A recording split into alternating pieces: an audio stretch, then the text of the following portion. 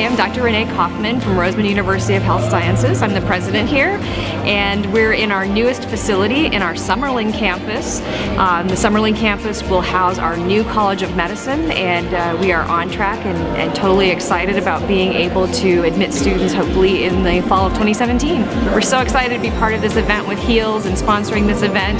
It's always a great time for everyone to get together and network, and just pleased to show off our building and be supportive of HEALS.